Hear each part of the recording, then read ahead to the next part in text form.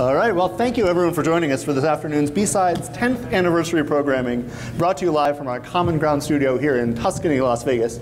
We'd like to remind you that these talks are streaming, so please turn off your cell phones. And if you'd like to ask a question, raise your hand and I will bring you a microphone.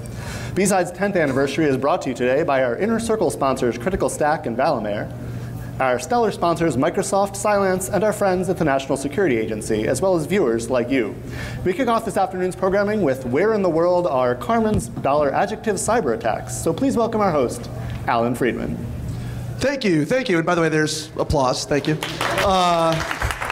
We are so excited. We have a great show for you this afternoon. There's been a lot of discussion about how we make things better. This afternoon, we're going to wonder why on earth things aren't actually worse. Cyber attacks come from all points, all sorts of approaches, but most of what we're worried about are similar to why we rob banks, where the money's at. So today we're going to look at the attacks that aren't financially motivated and say, why aren't more of them? Why aren't there more of them? We have a great panel for you. Now, a lesser panel would have just been ordinary talking heads having a standard policy panel. But our panel today is going to give you a fantastic and fun game show where there are great prizes and the points don't mean anything. And we all wonder when we're going to die in a giant cybery fire. So I'm going to introduce our panel, and I have a request, which is when one of our panelists shows up at a dead run, I would like everyone to stand up and give him a standing ovation as he comes. I think that is the appropriate call out for someone who is coming late. But the folks who actually made it here on time, we have a truly stellar panel for you today. Our panel kicks off with Liz Wharton, who's the VP of Ops and Strategy. She's over a decade of experience as a lawyer working with hackers, and she is someone who you should not trifle with, either in a dark alley or in a competition based on where your next meal is coming from. So Liz, you've been doing a lot of work in security in this. How are you informed? How has your work informed you to wonder when we're all going to die in a cybery fire? Well, considering half the time I'm trying to keep the people from causing the fire, and then the other half the time I'm hoping that the folks that I work with are the ones that haven't burned my stuff down just for the lulz, I'd say over a decade keeping these folks out of trouble and working with policymakers, that's all I'm qualified. Fantastic, thank you. And our second panelist today is Chris Kubecka, who's the CEO and founder of Hyposec. She's a cyber conflict expert and consultant, which she thinks of as a slightly more lucrative career than her past gig as a carny. That's true, actually. Ask her to do some stunts for you later. Just not all of them are currently legal in Nevada, so be careful. Chris, you've thought a lot about cyber conflict. Why are you here today? Well, I like to discuss how to use technology to kill people. It's one of my favorite topics, and that's why I'm here. Excellent. So, true to form with our game shows, our buzzers have not arrived in time. So we're going to be asking each panelist to make their own buzzing noise. So for at least the beginning of the game, Chris is going to sound like...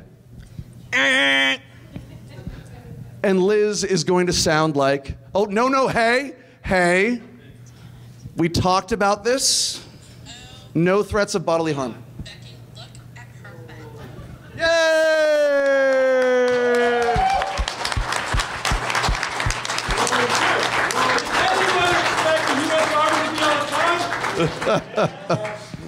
You're wrong. Our last panelist, and a man who only showed up late because he really wanted to make a flashy entrance, is Bryson Bort. Bryson is the CEO and founder of Grim and Scythe, and has a mysterious dark past that he occasionally alludes to, and is also makes one hell of a cocktail. So, Bryson, how has your work, both in the secret squirrel world and in the private sector, informed your understanding of attacks that aren't profit motivated? Well, just like everybody else, I don't know anything, but I pretend I do. Technically, that's my job. I thought we had this conversation. All right, so we're going to start off today with a key question. In the abstract, we use the analogy of the Drake equation. And your first question, contestants, what is the Drake equation? Oh my God. Liz. Yes, I'm not sure, but the solution is the numbers to my cell phone. I don't think my cell phone is the right answer. Do we have another answer? What is the Drake equation? Buzz. Bryce. A calculation needed for the optimal ships to raid the Spanish Main and defeat the Spanish Armada. I was not expecting a 16th century military strategic reference, but that's what you get from a West Point guy. Well, we can add Clausewitz, too. Oh, It's a Clausewitzian equation. it's a Clausewitz? Okay. I'm sorry, that's still not correct. Does anyone have the correct answer? So it's the probability of life depending on certain circumstances and conditions and depending on certain types of technology. Fantastic, and I'm going to ask the panel to move the mics just a little closer to themselves. So you start off with a bunch of very small probabilities, but if you multiply them all times a very large number, say the number of people, stars in the sky for intelligent life, or the number of people on the planet, it still means that there should be a non-zero risk of either intelligent life or not so intelligent cyber-lifing. So, your next question, we're going to play a game I like to call, if this is the answer, what is the question? So panel, if the answer is more than 16,500, what is the question? The number of times I expect to be propositioned by furries in this onesie. It is, that is a real risk. Oh my God, Becky, look at her face. Liz. Yes, that's the number of arrows I would need to take down a wide area network. That I would feel like we should actually measure that. I think you might even be able to make it in fewer than that, but that's impressive. You haven't seen my aim. That's not. Do we have another answer? What is it? Bryson. The number of new entries in the National Vulnerability Database. So there are lots and lots of vulnerabilities out there. So let's talk about a couple of them. Panel, what do you think was the most important security news from last week? Yes. John McAfee. Yeah, it's true. He's no longer in jail. I think that's He's no longer in jail. I think that's important security news, but I was looking for something. Liz. Yes, the better question is, who's in your wallet?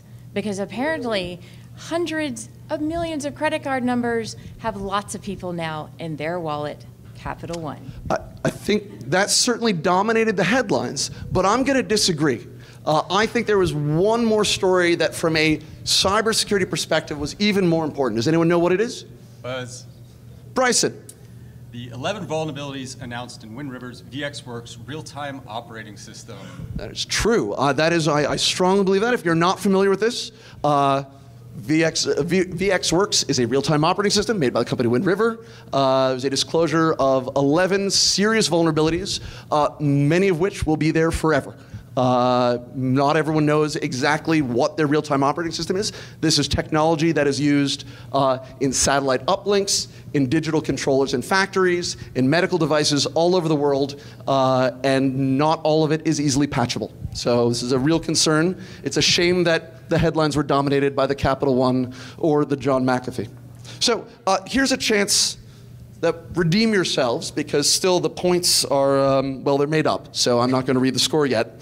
For the muggles in the audience, do you each have a favorite vulnerability that you really like to talk about to frighten people? Liz? Printers. Because just as soon as you get the sucker working, you find out someone's using it to steal all your data and information. Ooh, that's a scary one. Chris? Well, anything Java related. It's in over 3 billion devices, and that really scares me, actually. It's everywhere. It is, and it's always asking for an update, too, which probably means there's some bad stuff. It's in cars, planes, yeah. All right, Bryson, what is your favorite vulnerability to scare people with? If you have a computer, we can find you.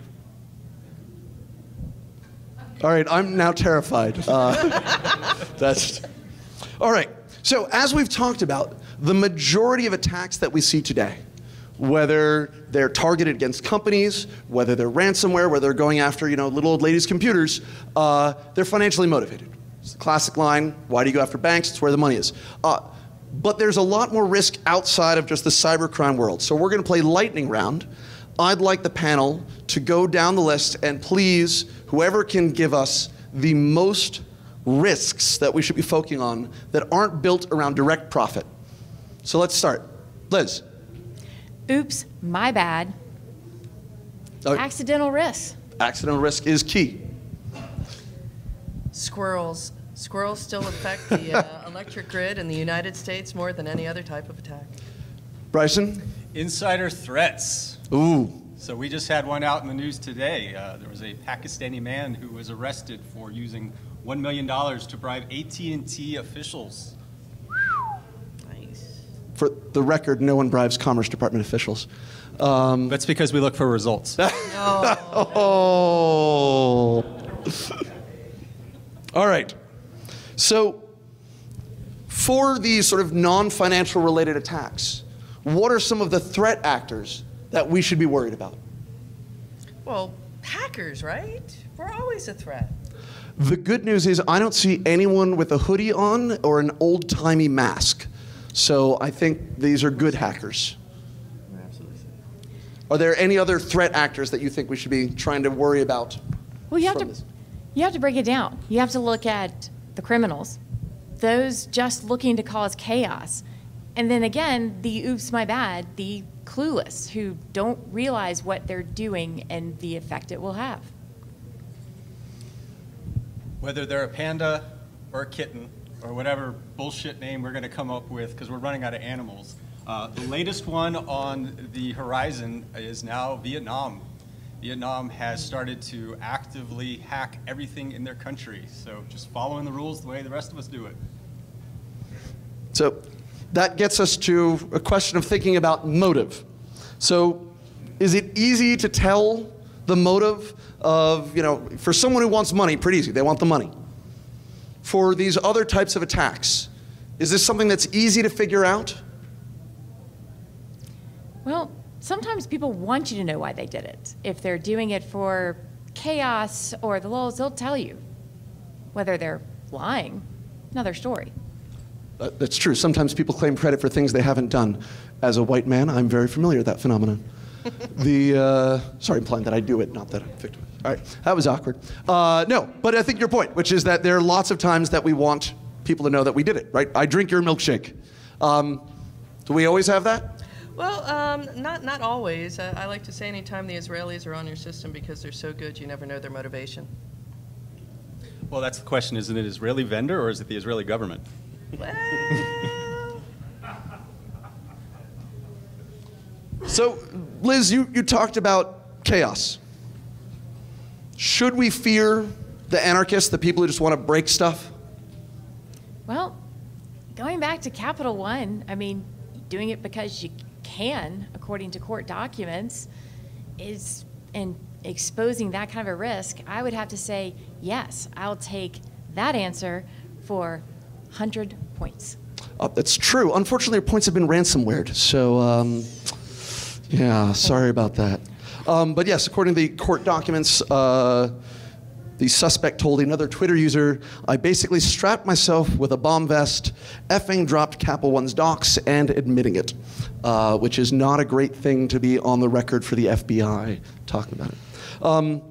Are there other sort of anarchists? And that was while we said that wasn't the most important thing, it was a big deal. Are there other reasons why we might want to worry about the people who just want to break stuff? well, from my experience, they tend not to do as much harm. They tend to get the low-hanging fruit, but there's still a lot of low-hanging fruit out there. All right.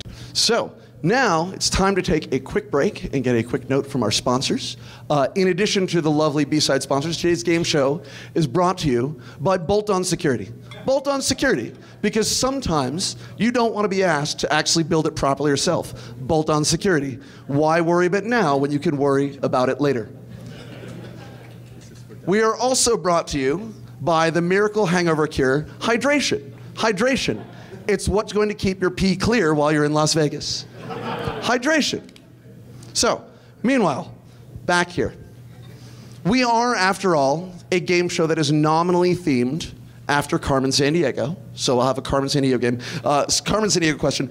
Carmen Sandiego is known for using henchmen and henchwomen. So for the panel, your question is, what does henching involve? Liz.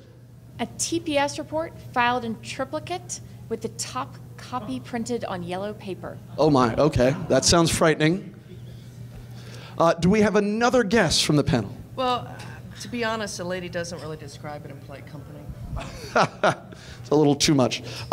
Is there perhaps an even better answer for what henching involves? Yes, Bryson.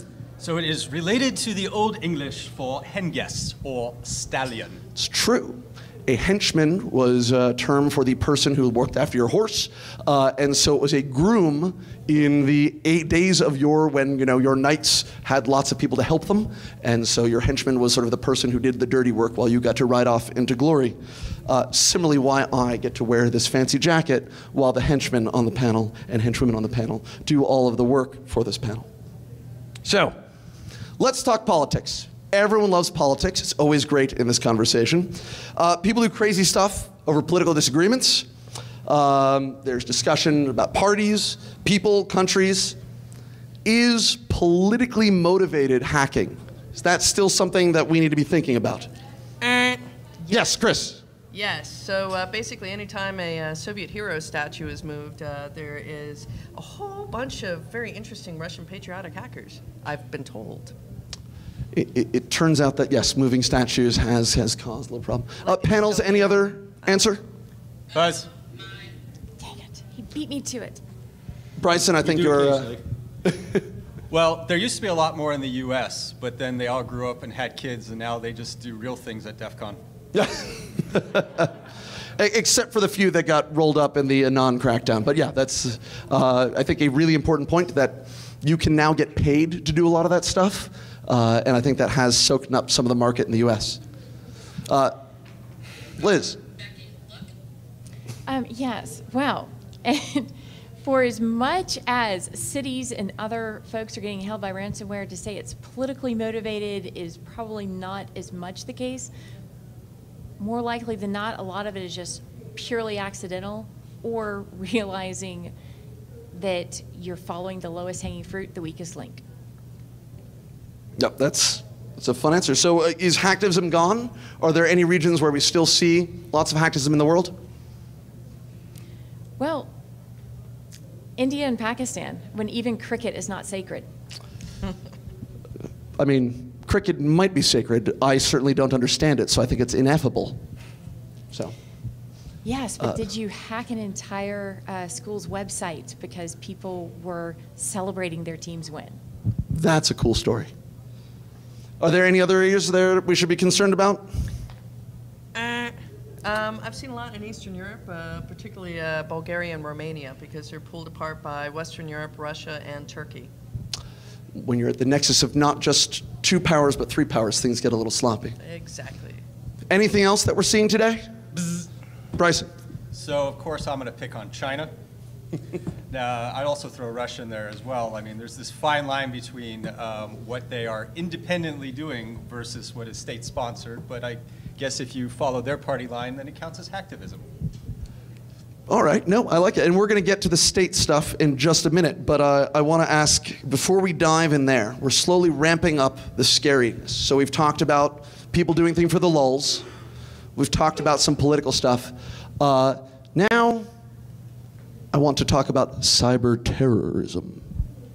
Is that a real thing? Who's got the right answer here?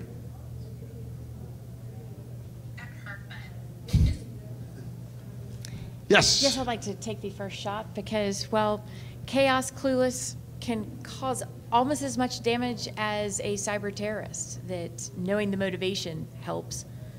Whether it's a real threat, the end result may be the same. Anyone have a firmer answer, yes or no? Bzz. Bryson. Absolutely not. Second shot fire. So, short of defacing websites, most of these groups don't actually have the capabilities. So when we're looking at these kinds of things, it's now a group effort. It turns out defense actually did get better. Go, I am the cavalry. You're supposed to wave back at me, Josh. You don't have to pretend you don't know who I am. It's too late. And so when they're looking around it, we have now more of a group effort where in the 20 years ago, an individual hacker could get really far. Now it's more of a team-based thing. And it's a lot harder to organize that way. And a lot of these folks aren't going to be taking the contract. All right, so we have a maybe, we have a hard no. So tomorrow I'm going to be doing a talk on cyber terrorism because an insider hacked the Saudi Arabian embassy and was very friendly with ISIS in another nation state and held hostage the entire city of The Hague in 2014. So if you'd like to know more, come to my talk at 10 a.m. tomorrow morning right here, and about their lovely $50 million extortion attempt, or they would kill over 400 dignitaries. I would watch that movie, by the way. I don't know about the rest of you. I think that sounds, so in addition to your talk, we're looking forward to the screenplay as well. So, and we've talked about terrorists, so let's break this down. Single actors, right? Is this the sort of thing, how easy is it for one person, a lone wolf, maybe they're not part of the broad organization, how easy for one person to do some real damage? I like the fact that we get to listen to that every time Liz answers a question. Well, from having worked for the world's busiest airport as the technology attorney, I can tell you that with the latest Mirai variant attacking LG screens in almost every airport in the world, not just in the US, using some form of LG screen as their signage, that one misplaced thing and suddenly nobody has signs, you've created the chaos. But then you also look at the fact that one company, Aerodata, does the load balancing software for all of the major airlines and is prone to glitches. And one glitch back in April shut down 7 different airlines in one fell swoop for several hours. So knowing where to go, one person can just have a bad software update, be it a person or a squirrel. All right, so we've got a case that yes, one can make it. Panel, any other answers? Chris. So one of the things we can look at is the bug bounty programs. There are some really good people out there, like Chrissy back there. And there are lots and lots and lots of more mediocre people who are just following a well-known playbook. Wait, there are playbooks? Yes, I just am mediocre without the playbook. Okay. Working. All right, so any other answers on can one person make a difference in this world by breaking things? Buzz. Bryce. So unless you're Brian Krebs, nobody's fucking with your website. Is that because things have gotten better or because the actors have changed? I don't know. It doesn't say anything about that in the script. Fantastic. So it's time now to play another game of if this is the answer, what is the question? The answer is 3. What's the question? Chris. The number of furry propositions I might accept. Okay. I mean, that's a pretty good defense rate from 16,000 to 3. Buzz. Yes, Bryson. My actual emotional maturity age. Can confirm. Liz. The number of bitcoins that some city somewhere has refused to pay to unlock their systems. And do we applaud that, or do we think that is the wrong decision? It depends. You know, it's really hard to get this. Fair point. And a profit-motivated attack. Do we have another answer for what 3 might be? Chris. So the number of people that were killed in a German steel mill attack, it was the first known instance of cyber used to kill people in 2013. Do we know anything else about that incident today? The German BND will not release any other information other than one paragraph about it. Just that. Does the audience have other known mechanisms of a cyber attack leading directly to death? I'm going to take the mic to you. Hi, J.M. Porup, CSO Online. I had a very reliable source tell me in 1998 that in the mid-90s, a New Zealand hacker hacked a test nuclear reactor in Pakistan, causing a mini meltdown and the death of 80 engineers. I've never been able to prove it. I am glad that we have put that unsupported allegation on the internet. That is a fascinating story. and hopefully we've inspired someone to do a little more digging. I think that's fascinating. Hey, we stand behind our Five Eye partners, okay? But that leads to the real question here, like the big actors now, which is nation states. Do countries currently have the capability to, and let's see if I'm pronouncing this technical term right, F things up? Panel. Yes. Absolutely. Any other answer? Yeah. Right. Close the door. All right, now we're skiff. Yes. Liz, do you have an alternate answer? Yeah, really? Just by asking the question, I think we're going to deduct some of your points. Thank you, thank you. Trying to win the audience back over to my side. All right, well, if we know this is happening, let's actually dive into some of the really scary stuff. Are we seeing attacks against critical infrastructure? It's like one of those rap guys' girlfriends. Liz? At least we mixed it up. Exactly. But you wouldn't have been able to listen to that if you were living in the Ukraine on December 23rd, 2015, where 30 substations, 230,000 people, 230,000 people were without power for 1 to 6 hours. That sounds pretty scary. Do we have other examples of, people getting all up in the cyber and breaking things in a way that would make us not sleep that well? So in the summer of 2014, there was a raft of production ICS-related attacks all across the country of Germany. It affected the pharmaceutical industry, the steel industry, the lumber industry, every type of industry, and it nearly shut down their production. That sounds pretty frightening. Bryson, you're the scariest person in the room, mainly just because Ming left. Who's going to be here for DEF CON? Who's coming to my talk where I'm going to be breaking down all the critical infrastructure attacks we saw in 2018 in detail? Put up your fucking hands. See, you think that you can't be educational, entertaining, and self-promotional all at once, but this panel has really demonstrated it. Well, so let's talk about what we can do about this then. So if countries, and maybe even the occasional individual or well-resourced group, can do something really bad, what options do we have? Can we, try to stave them off? Can we convince the bad guys not to attack us? Buzz. Bryson. There are two kinds of influence in the world. There's the one where I put a gun in your face. Hi, Tyrone. And you do what I say as long as it's there. The second is where I put a bullet in your head, and you permanently do it. Well, that got grim. You should put that up for my nickname. Yeah. So one approach is just we have lots and lots of force on the other side. So if someone comes and attacks us, we make it clear that we're going to do this. Do we have those red lines today?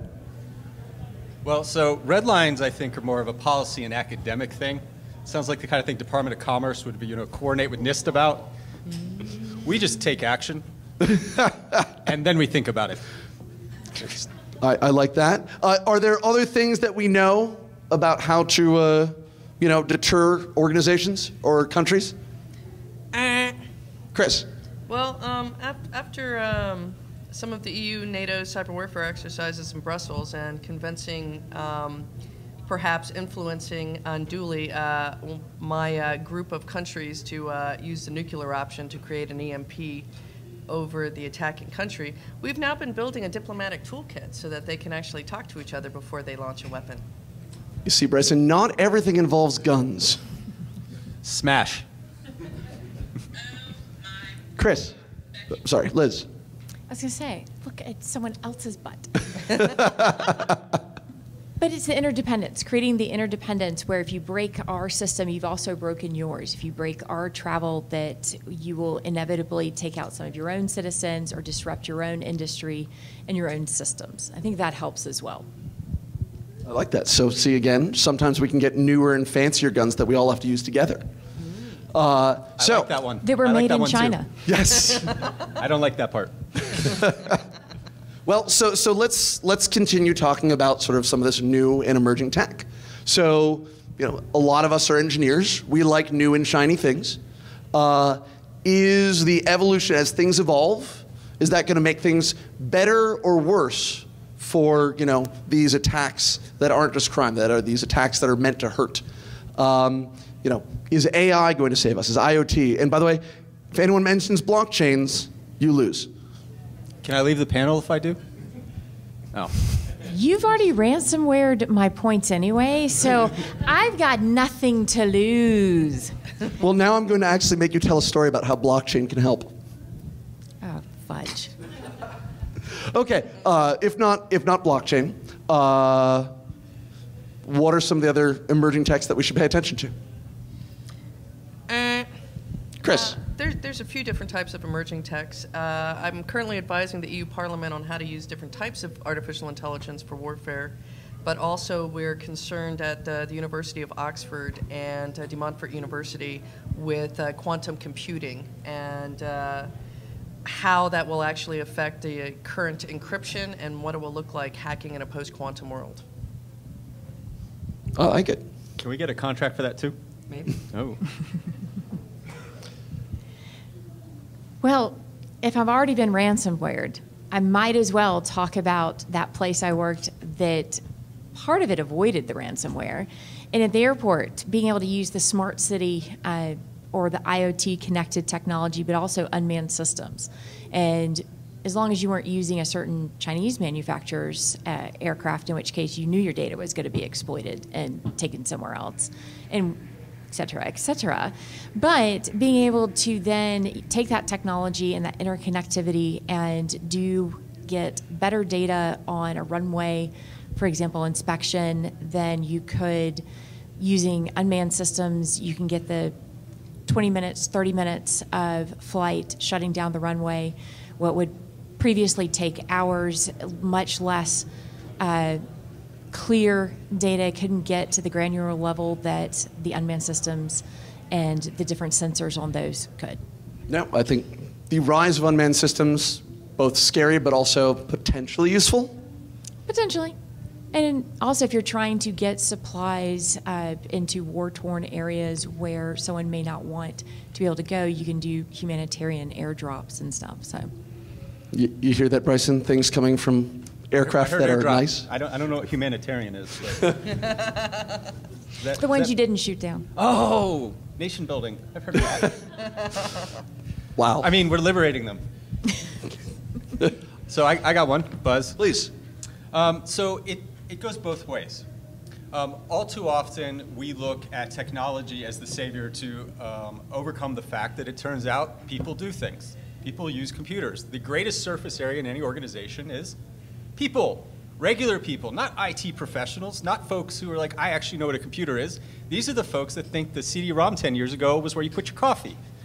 These are the folks that we're still learning, if I turn it off and on again, it works. And so as we add additional complexity, that's called, from an offensive side, increased surface area. You've now given me more of a target to go for. Defensive products are a target just like anything else. The more defense you have, also the larger your surface area for me to attack. All right. No, I think so. Basically, we should have smaller organizations and less tech. Yeah, I think we should just go back a few, decades, centuries. Just let's keep it simple. Well, I call it my trebuchet plan. So one possible explanation as to why we haven't seen more people exploiting all of these vulnerabilities that we talked about at the beginning of the game is that they are, but maybe they're not telling anyone about it. So what's the possible motivation there? Buzz, Bryson. nobody likes to look weak. Well, I mean, with Chris around with her guns. The rest of the panel, well, all right. I've never had an arrow brandished at me before. You don't know the right people then. Are there other reasons we may want to not actually disclose successful or potential attacks? Chris. Litigation fears is one of them, because I face that a lot, like this morning. Nobody really wants to be told that their baby's ugly. Some of us still get told we're ugly. It's still not pleasant. I tell a lot of companies that their babies are ugly. And attribution ain't easy. I mean, if someone's going to take credit for it, or if you're going to point the finger at another country, nation state, actor, you better make sure that you are correct and that they haven't perhaps fabricated evidence to the contrary. True. No, I think that's a great point. Hard to attribute. So, audience, have our contestants, who are currently all tied, have they successfully answered your concerns about why we're not all being pwned left and right by arbitrary bad actors? Does anyone have any questions? This is the time for audience participation. You can also participate forcefully. You made eye contact. Do you have a question? Yeah, you. Yeah, no, that doesn't, blocking eye contact doesn't stop it. What's your question? Unless you're talking about a retinal scanner, in which case that may work temporarily, but you still won't get in the door. My cybernetics aren't that advanced yet. Yes. Do you foresee anything worse happening in the near future? Yes. Most definitely yes. So I'm going to disagree. I think that, I don't think we're going to see the digital Pearl Harbor. I think instead what we're going to have is the death by 1,000 paper cuts. And we're going to continue to see little slices of things as our adversaries, because it's not just about cyber, right? This is not a game where it's just computers and that's the only part of the playing field. It turns out we have other assets that are helping protect us. And those are very much part of the equation of any other nation state that's doing something to us, which is why we haven't seen anything, say, in critical infrastructure crossing that proverbial red line, because they know the result is not going to be that we're going to deface their website. We're going to come and bum the fuck out of you. I feel that should also have been your nickname as well. Yes. And you also have to look at, too, what's the motivation? Because if you completely cripple someone, they become useless. And if you're just trying to cause chaos and disruption, then you can do almost as much damage as one criminal attack or one clueless attack. I mean, it's what are you trying to accomplish? What is your motivation and the outcome or desired outcome? Yeah, if I can tag on to that, that's one of the big challenges we have in critical infrastructure, particularly things like election systems. I don't have to technically compromise an election system to undermine the public trust in the democratic process.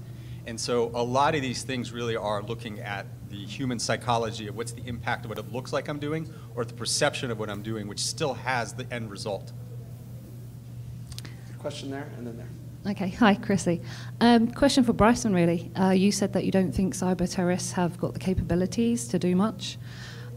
Why is it then you think that governments are actually taking out hackers with airstrikes? So, for example, Israel, and also America did it a few years back as well. So the Israeli airstrike actually didn't take out anybody. They bombed a building, and there's a lot of discussion about what actually happened on the ground, which I won't go into, but that story might not be as cut and dry as it looked like. I think the better way to look at it is hackers are a capability like any other capability to establish effect, whether that's psyops, spying, actual kinetic strikes. And so they're just now a part of the battlefield like anything else. Any other comments from the panel? Oh, no.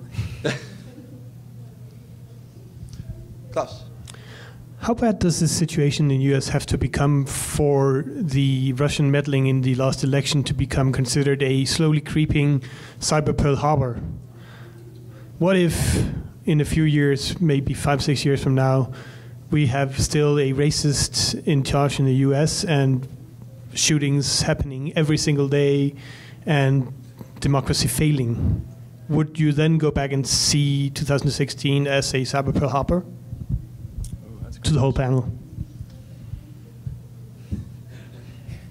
I'll take it, I guess.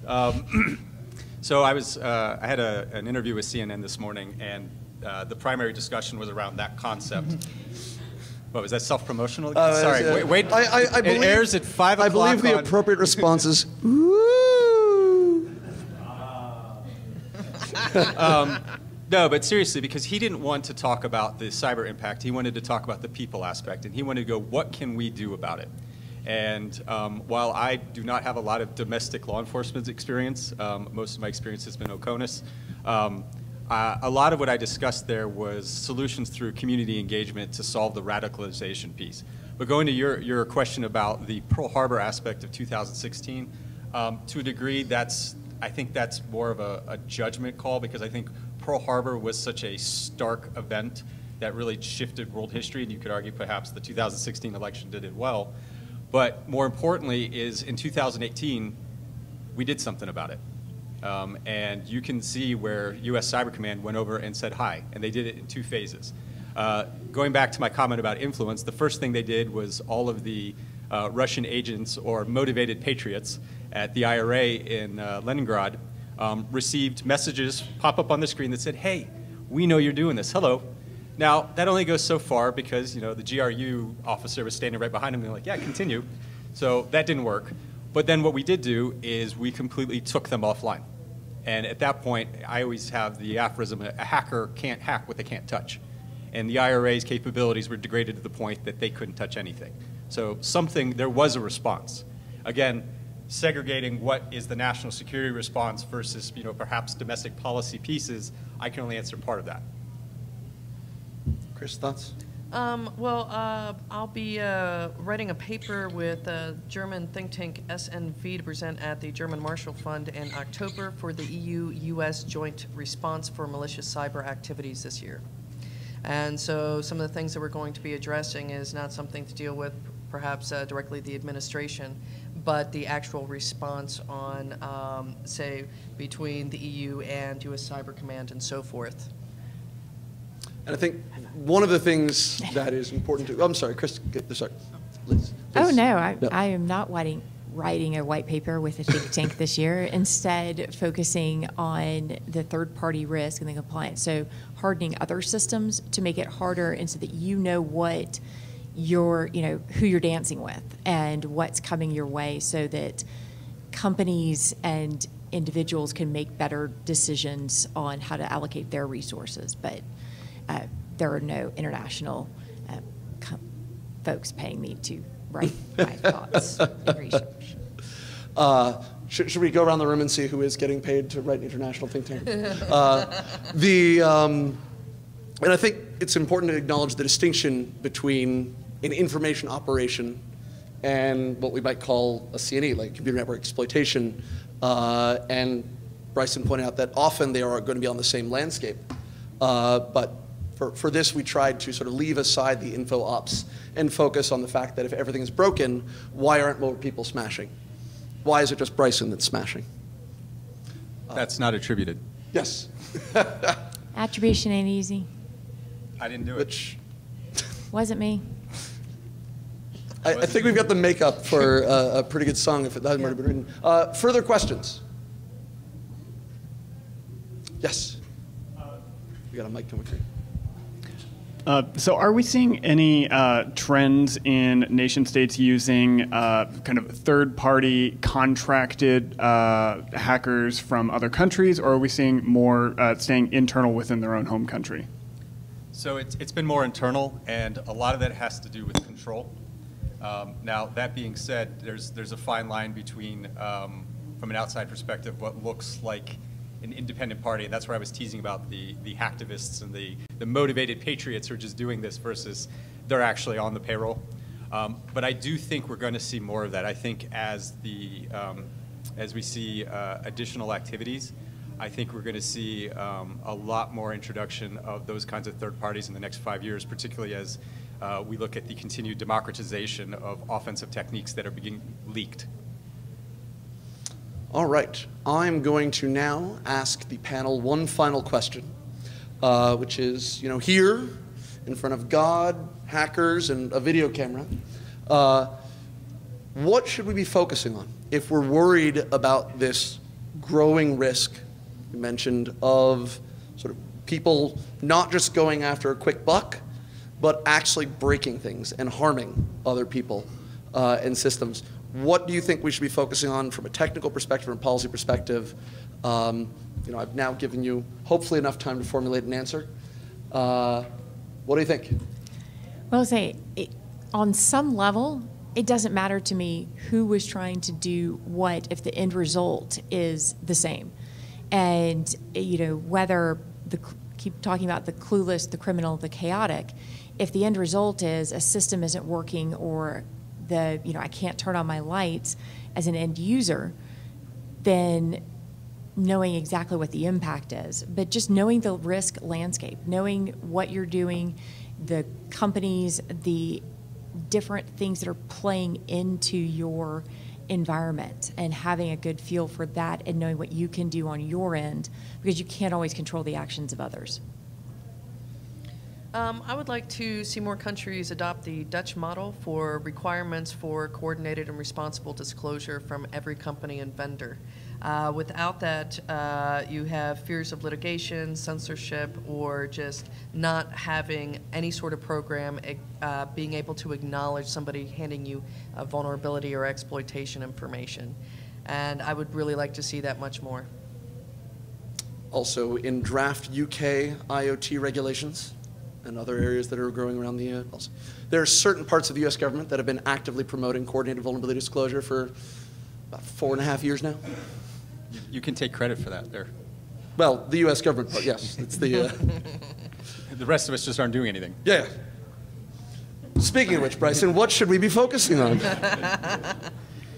So my biggest concern is the promise of the internet that we were all given is that this was a way that, one, we were going to find data would be set free, right? Remember when that was a thing? Remember that it would be easy for all of us to find truth and information would all be level? And what we've seen instead is the world is starting to balkanize. And it's really bifurcating into those who believe in an open internet and repressive regimes who have now seen the ability to control their populace. And they're starting to close themselves off in these enclaves. China's already done it. Russia's already looking at doing it. And I don't think that's going to stop. I mean, those are not countries that we can influence enough to prevent them from doing that. But that doesn't mean that the promise of the internet is not something we can still see as the standard in the international order. Now, that's not something we can dictate. As much as we have a lead as the United States, it's something which is the opposite of everything I've been half joking and half saying throughout this. And part of this is this was scripted, what I said, so don't take everything I said with face value. This is the only part where I'm actually allowed to go off script and say something, is détente. We actually need to be building détente with all of those countries to be able to continue to establish a free and open internet against where these repressive regimes are going to continue to just carve out their piece. And let's hope that they can't force other regional players into that and create their own internets. All right, that is actually a note of hope of saying let's keep the internet as awesome as it has been. I hope you'll join me in thanking our great contestants. They've each won a pair of the socks that are floating around as freebies that didn't end up in the bag stuff. So well done, everyone. Also, travel assistance today was brought to you by weather delays. Weather delays. It means you won't get a free hotel room. Weather delays. So I hope you will all follow these brilliant people on Twitter. They are both erudite and educational. And I hope you will all join me in giving them a round of applause. Thank you, everyone.